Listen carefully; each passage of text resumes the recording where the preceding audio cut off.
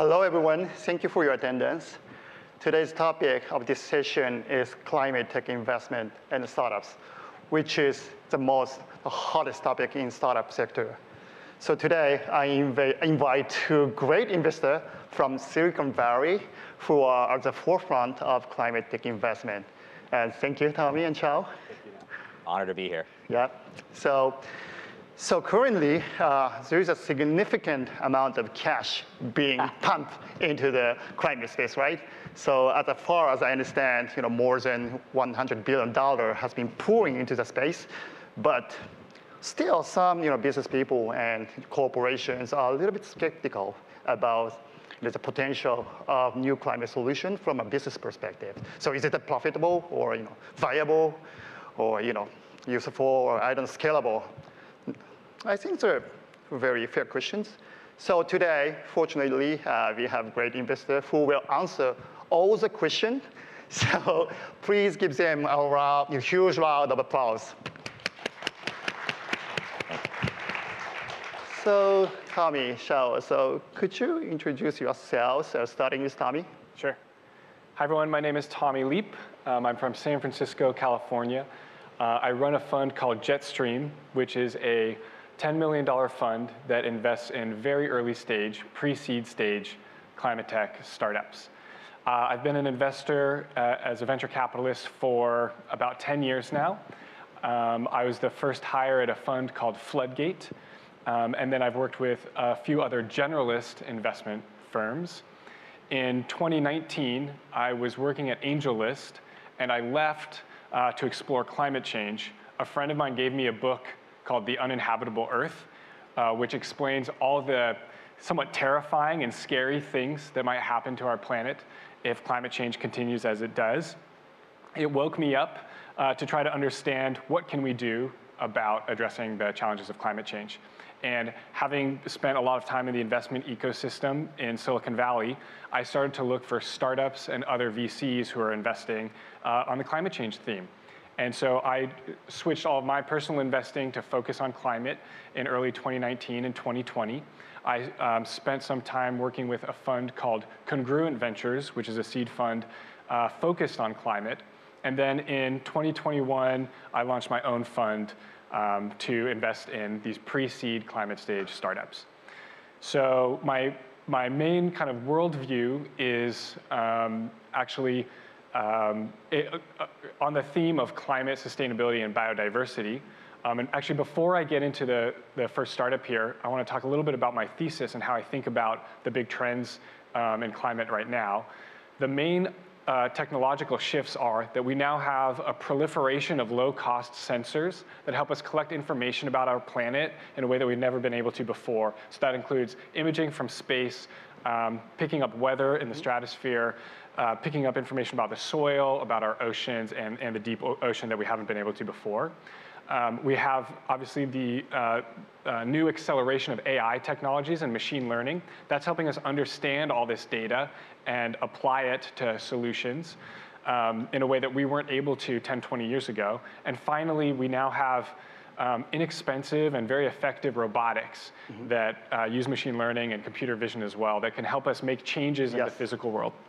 And you have some, So speaking of robotics, Glacier is one of my portfolio companies. It's based in San Francisco that does automated material sorting in recycling factories. So waste is a big problem, and a lot of emissions come from waste. If we can reduce the amount of waste we produce, then it'll reduce emissions. To do that, we need to recycle and reuse a lot of these commodity materials. Glacier raised a seed round. They now have pilots in California, and it's a very smart team. Here's a picture of kind of one of the robot looks like. Another company I'm excited about is called Simplifiber. They make clothing out of a liquid cellulose material. So instead of the traditional kind of weaving and sewing methods of clothing, they basically create their own liquid material from natural fibers. They put it in 3D molds, and they effectively press it together. So this shoe shown here is actually biodegradable and recyclable because it's made from an entirely natural material. And they have partnerships with brands, and they're also expanding into clothing and other materials like what you might find in a car. And then finally, I wanted to highlight a software-based company because most of my investments actually are software-focused. Sinai Technologies is based in San Francisco, but has customers here in Japan. They're an enterprise software company that helps corporations measure their carbon emissions and determine paths to reduce emissions across whatever their business is. If it's steel making or cement making, they help them find pathways to reduce emissions. They've been invested in by some Japanese investors as well. So thank you very much for having me. Thank you. Great presentation. And now it's your turn, Xiao. Hey everyone, my name is Shuo. I am a very, very lucky idiot. My father was a poor farmer from northern China. He grew corn and yams, and thankfully for me, he realized that life didn't have a lot of hope. So he studied really, really hard, was the first generation to go to college, and then studied really, really hard again, and was able to immigrate to America. And I tell you this because when I was growing up, he would tell me the story over and over again. He was like, do you know how much your grandparents suffered? Do you know how much me and your mom suffered? Like, you're so lucky you get to grow up in the States with every single opportunity. And I was like 6 years old. I was like, what do you want me to do with this information? And it created within me this kind of like void of sorts. I felt, and I've always been afraid, that if I don't do everything possible to make the most out of the advantages I've had, somehow I'd be disappointing my parents or my ancestors or all those other people in Asia who never got the same opportunities I did. And so for most of my career, I've asked myself a very fundamental question.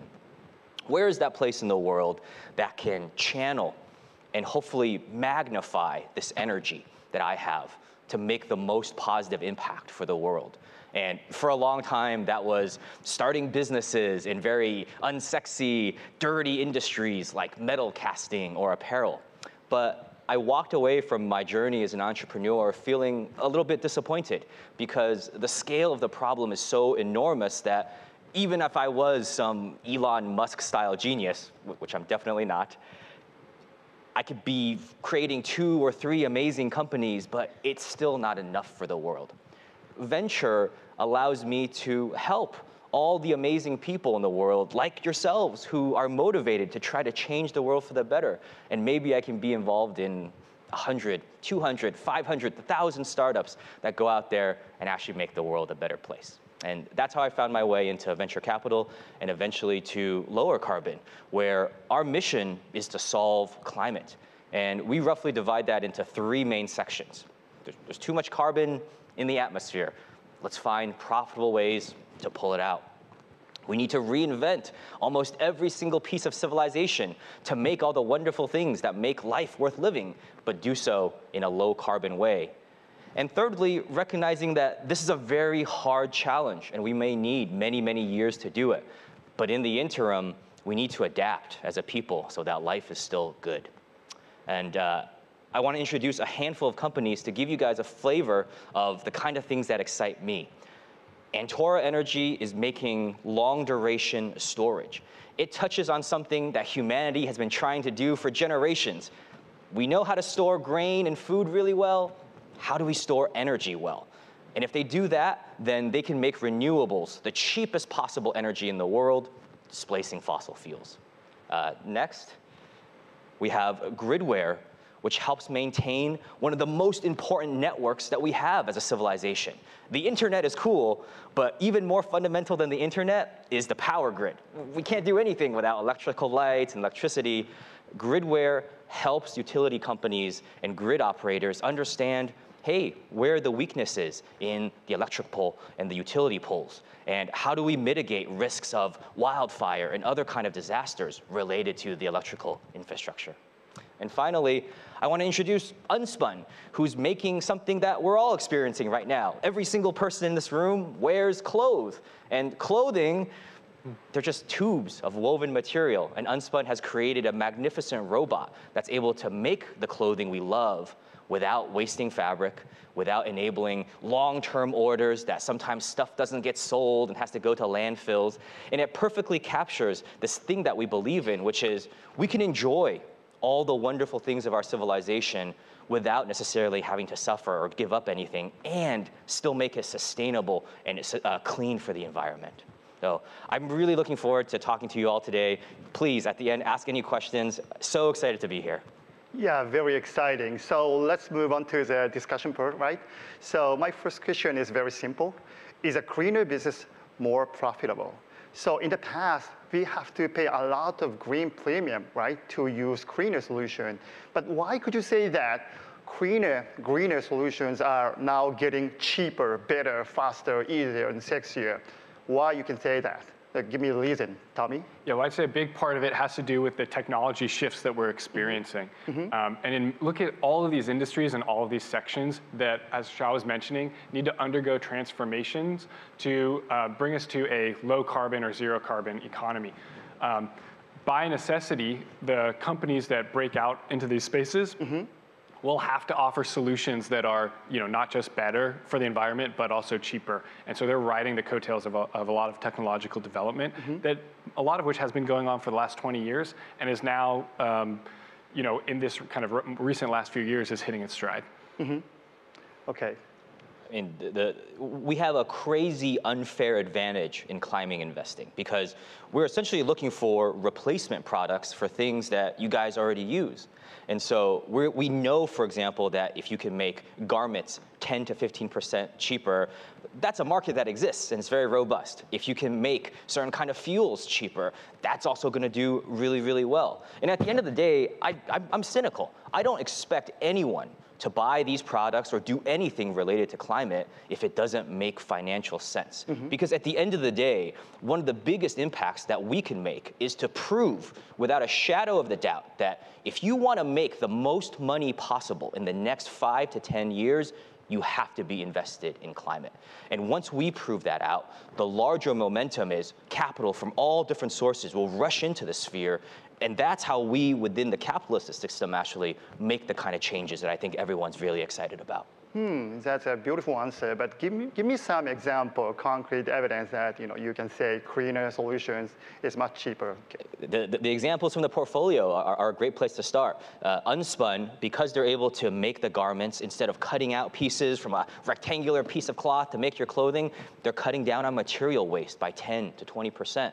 And if you can make a garment for 10 to 20% cheaper in a supply chain where people are fighting for pennies, that's something that all the brands are going to be excited about. And Tora makes it cheaper than ever to generate industrial heat. And for the first time, we can store energy from the sun in both electrical form and heat format so that when you're making ammonia or making ethylene, you're able to do that at a substantially cheaper cost. And this is what excites me. The economics are known here. I'm not expecting anyone to pay a green premium for any of that stuff.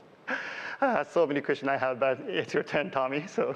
Yeah, I think that's exactly right. I would look at just look at like how the cost curves have come down for solar and batteries. There have been significant advances there, and now clean energy in many parts of the U.S. at least is much cheaper than energy that's derived from fossil fuel kind of peaker power plants. It's already there. I think in transportation, we're already seeing with the advent of electric vehicles, the total cost of ownership of electric vehicles for consumers is now cheaper than for fossil fuel powered cars. So, and those cars are actually cheaper to manufacture because there are fewer moving parts in engines. So, we're starting to see this across many different areas. We had a great panel yesterday about alternative proteins, and a lot of it is because the unit economics, climate change is basically driving all this innovation among entrepreneurs who are looking at these areas with a new lens, and they're getting very creative about how can we rethink about this with with cheaper unit economics, and then the market forces kind of play out, and those technologies will rise to the top and replace the existing ones. Any specific name in your mind? So when we talk about cheaper solution and profitable solution. Yeah, Xiao talked about Unspun. I think Simplifiber is kind of in a similar category in the clothing sense. Simplifiber collapses the entire clothing production chain to basically using a machine that presses, a material, a liquid material, and a machine that presses things together and removes all of the human labor. So that's the kind of using machines to remove human labor is kind of one of the big themes that we're now seeing kind of in this wave. Thank you. And I think everyone in this room would like to ask you, who is the next Tesla?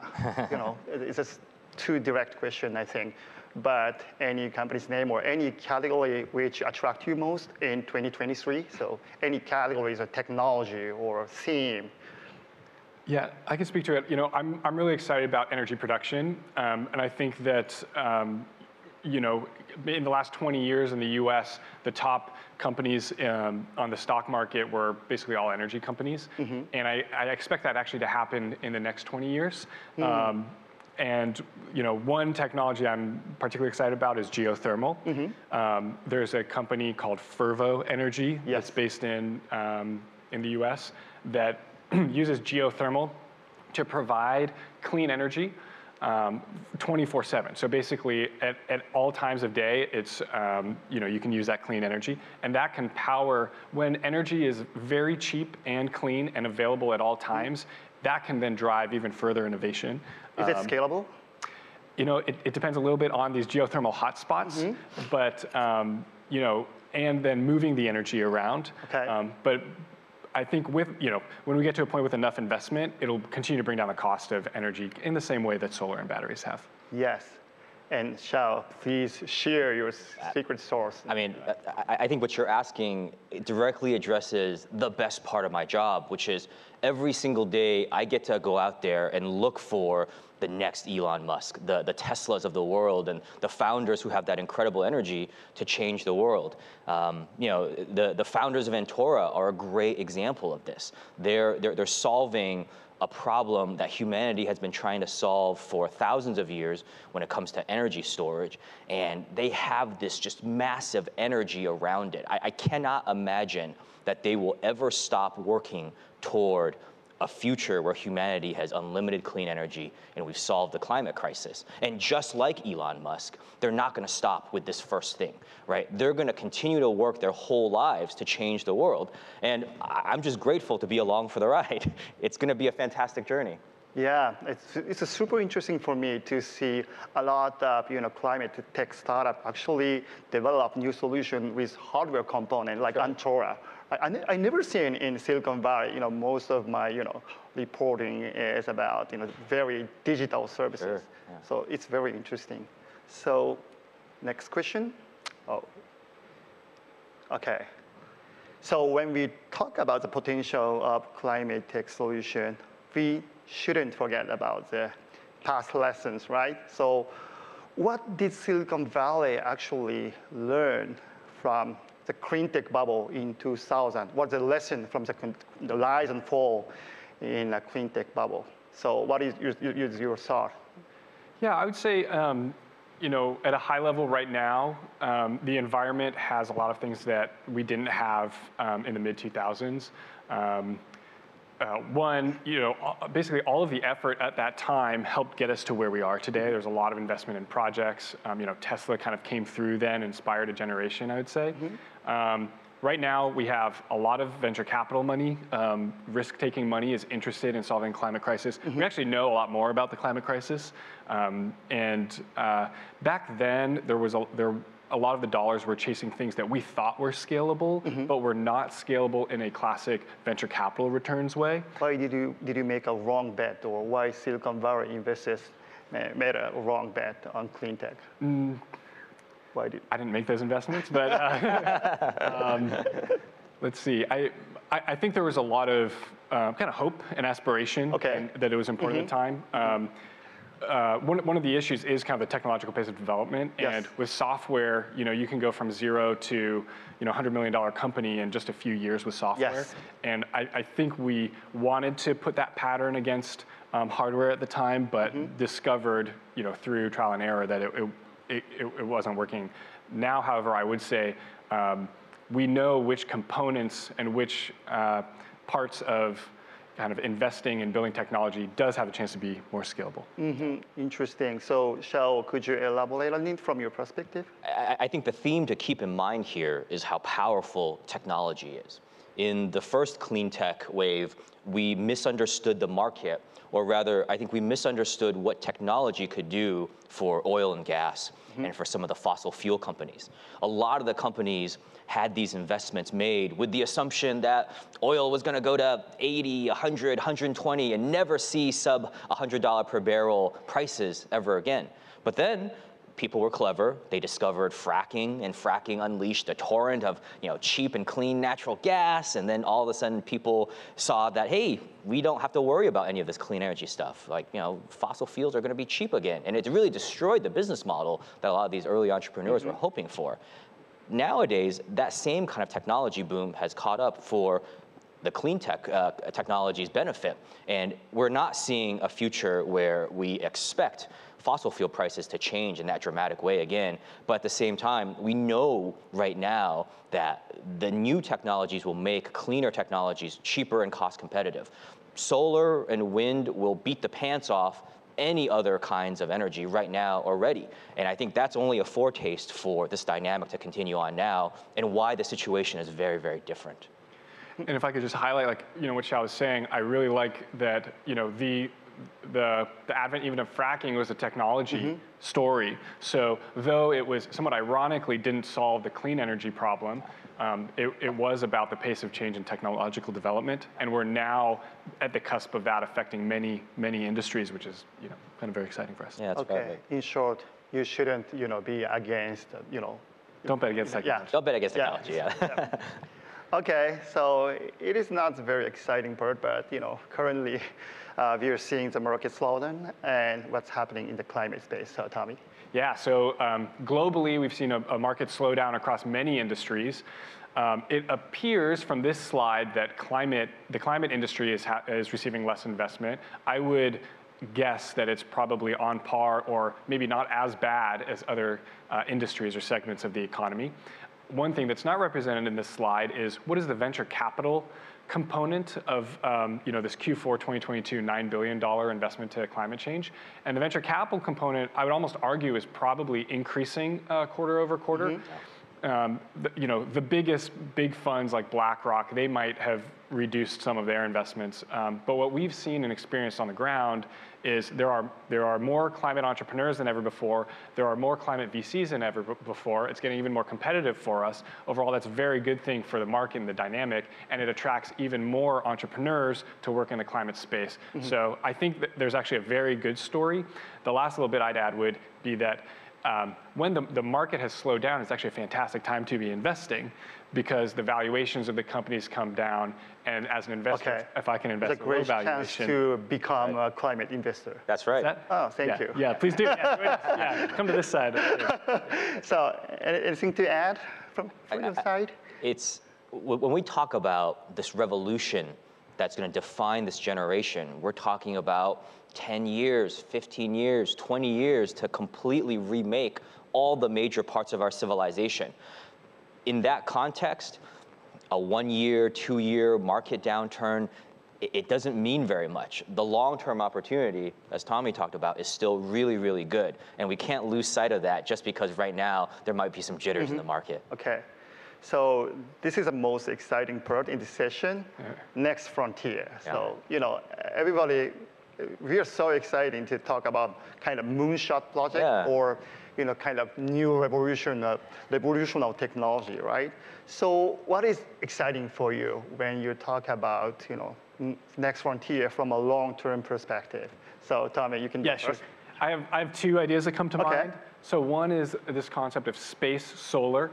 So the idea, follow me here a little bit. But the idea is you build satellites that have solar arrays on them.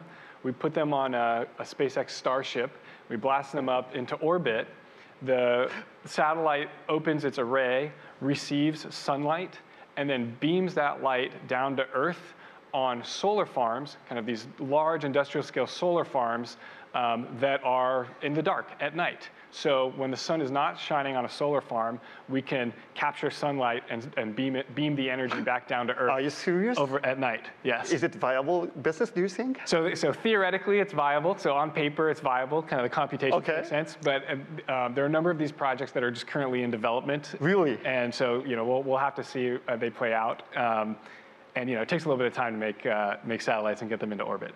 Okay, so this is the first idea. So that's one. Okay. Yeah. So I think the other interesting one is, so that's a very highly technical solution. The other side to me is, maybe a more natural solution. And it's this question of how can we use basically nature or land that we already have? How can we preserve it? How can we improve it to basically help us balance or modify just climate change impacts across the world. So, kind of more practically, the rainforest destruction has a big impact on, one, on CO2 emissions, Yes. but two, on balancing the kind of homeostasis of the planet and keeping us within certain weather bounds. So it's really important that we stop cutting down the rainforest and that we also improve other lands and rehabilitate them. And there's a cool startup in this area that I've invested in called Cecil. Cecil that provides a software platform for the project developers of these land projects to receive all the kind of sensory data inputs of how they're improving the land, and then present them to investors so that investors can participate in the investment and conservation of this land that has ecosystem benefits to the rest of the planet. So in short, you can capture additional value with land. That's right. Traditionally, we might use land just for farming or for ranching or growing timber and cutting it down. And Cecil and these other kind of nature-based solutions offer an alternative way to evaluate the value of land by not basically, destroying it or trying to extract resources from it, but actually from preserving it and having that land contribute to the broader kind of economy. Okay, thank you so much. It's so exciting. And Xiao, so it's your turn. Yeah, I think one area that's going to be increasingly interesting is how do we manage sunlight? If we have too much carbon dioxide in the air and the world's getting hotter, one of the natural things to think about is, can we reflect more of the sunlight away? Can we dissipate it from buildings? And can we lower our heating bills? And this ranges from everything to special coatings on roofs to people thinking about replicating what volcanoes do and sending sulfurous ash into the air to cool down the planet. This is going to be probably something that gains more and more traction and more people talk about it in the future, but it's also fraught with risks, and it may not be something that's viable for venture capitalists to think about, but it's something that I think everyone will have to start thinking about in a serious way because of the ramifications on the whole world. Yeah. So do you think it's going to be a great business opportunity? I don't know. Talk about geoengineering. I don't know. I mean, so far, we struggle certainly to see any opportunity to build a business around it, which is why we haven't done anything in this domain yet. But we have supported teams just gathering more information, because to do it responsibly, you have to understand more about the Earth and our climate, and you need AI and supercomputers to build those kind of models. Because at the end of the day, this might be one of those solutions that could harm people too if done not well. So we need to approach it with a lot of responsibility and respect. So it's interesting you were doing a lot of research on geoengineering, right? Because you're an investor, and definitely, I guess there's a great opportunity in the future. We'll see, right? Okay, so next question. This is also exciting to ask. So what is overhyped things in the recent trend in climate tech? So there are so many startups actually emerging across various industries, right? So from transportation, energy, or industrial chemical, or food and ag. But could you choose one or two overhyped things? Sure. Yeah, I think I would say I'll start with basically, there are a few things that we have to do that are important for climate change. One of them is we do have to take CO2 out of the atmosphere. We need to stop emitting, but we also need to take it out of the atmosphere. It's important, but I actually think that some of the technologies there right now are a little overhyped. Okay. So the main one is called direct air capture, and that's building these large systems that are essentially giant vacuums that suck air and remove the CO2 and store it. And right now, it's very expensive to invest in these massive machines. And they're much less efficient than, say, trees or other kind of natural forms of carbon sequestration. So yet there's a lot of money going into it. The idea is that over time it will be scalable, but I'm skeptical. I think actually, I would prefer to go the route of let's use nature to kind of sequester carbon than trying to just do it with machines. But yeah, we'll see how it plays out. It is important, but I think it's a little overhyped. Very interesting, because Aurora Carbon actually has invested into this space. I mean, direct air capture and carbon removal. Yeah. So, your opinion? I mean, we are obviously very excited about removing carbon in all formats, and I think especially in the moment we're having now, it's easy to perhaps underestimate the voluntary markets and what's going on in that space, but I think we're also in a lot of conversations with large institutions and governments that have a lot of enthusiasm to do carbon removal. And so it perhaps is one of those situations where we feel like we know something that other people don't.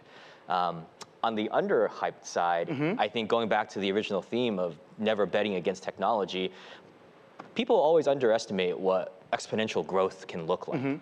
And in the case of things like fusion power, it's a perfect example of, I think, perhaps us looking at the past and not really understanding how quickly progress can be made, thanks to the invention of such things as AI and computer modeling that gives people the ability to not have to build like a $300 million plasma magnetic, confinement chamber, and instead do some of this work with computers in silico.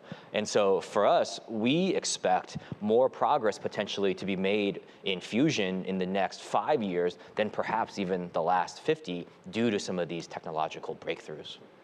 Very interesting, because a lot of people still think like, oh, nuclear fusion is always 10 years away. Yeah, it's almost impossible to make it commercial. So what you are seeing in the nuclear fusion area? So why you can say it's viable or in your future, or it's possible to make a commercial plant with nuclear fusion technology? I think the way to break down big problems is to reduce them into a string of smaller problems. And then you see if the teams are able to successfully solve challenge after challenge after challenge. And that's exactly what we're seeing in the fusion space. Overall, very, very, very intimidating problem. But we're seeing real traction with milestone after milestone after milestone being hit at a rate that I think will surprise a lot of people. And I expect over the next year or two, the kind of progress that we see being more and more public to be a real shock to people on the outside.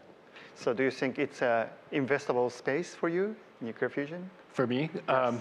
I mean, given the, I would say yes, but it's an industry that requires a lot of capital to continue growing. Yep. My fund is very small and modest, and I tend to focus more on things that don't need a lot of capital kind of over time. So I have a little bit more of a software focus for that reason. Okay. So I personally do not anticipate investing in fusion, but I'm grateful that other funds like Lower Carbon and other big ones for sure do. Okay, thank you so much.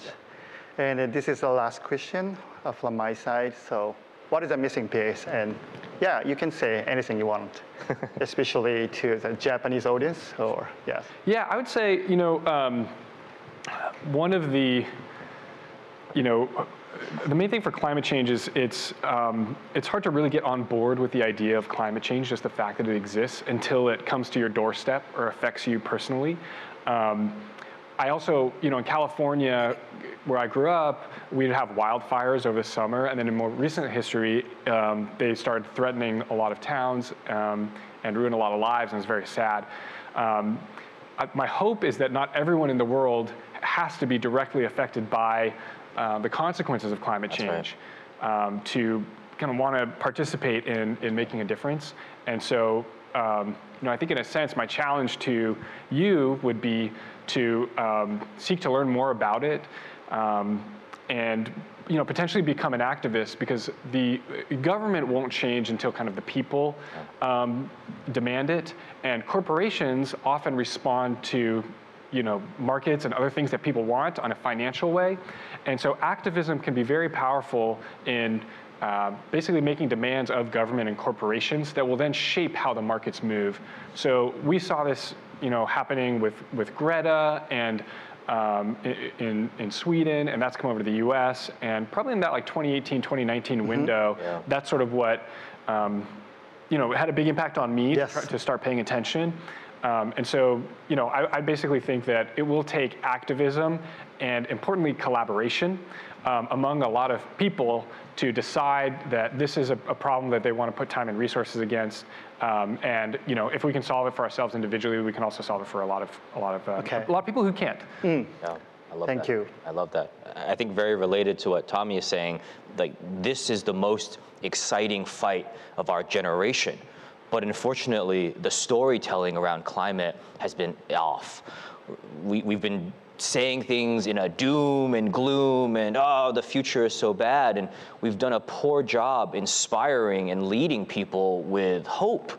And I think that's especially true for the younger generations, right? Human beings are capable of so many exciting things and to overcome impossible odds, to do amazing things for ourselves. But it's always better to lead with hope and optimism rather than the sad story about how humanity is doomed. I sit here today because I know we can fix this.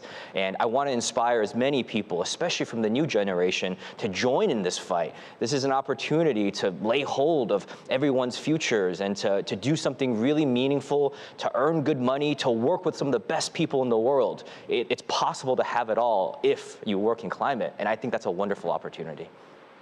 Okay, so again, thank you everyone, and thank you, Xiao, Tommy.